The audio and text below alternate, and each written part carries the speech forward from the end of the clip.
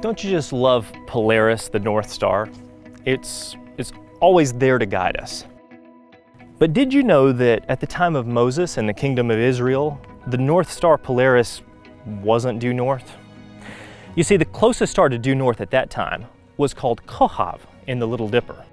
Now, interestingly enough, the name Kochab in Hebrew means star. And for the ancient Hebrews, it was the ultimate star to use for directions north. In addition, Aries was the constellation that the sun rose in on the first day of spring.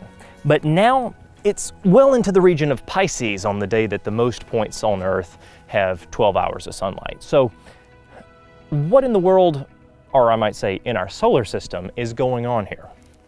Well, have you ever watched a top spin?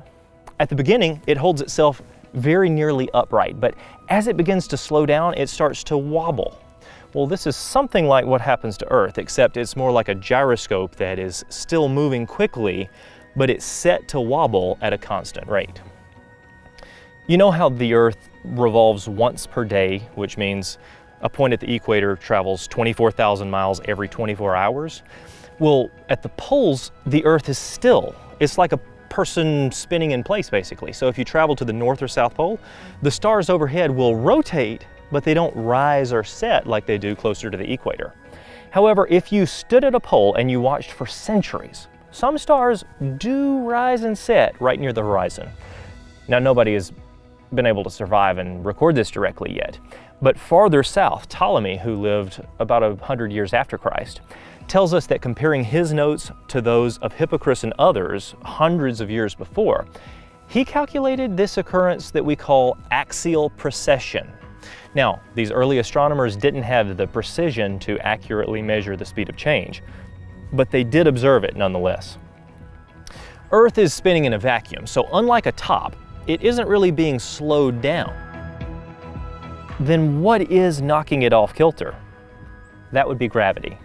Earth is thicker around the equator, and gravity decreases with the square of distance. So even the difference between the near side of the Earth and the far side, 7,000 miles away, is enough to cause gravity to pull harder on the close side. About every 18 years, the poles make a tiny wobble because of the pull of the moon on Earth's middle. We calculate that if everything works out the way we presently observe, the sun would have caused a much larger wobble in about 27,000 years. We can be grateful, though, that our God is not a God controlled by the stars. He's the one who created and commands them. I'm David Rives. Truly, the heavens declare the glory of God.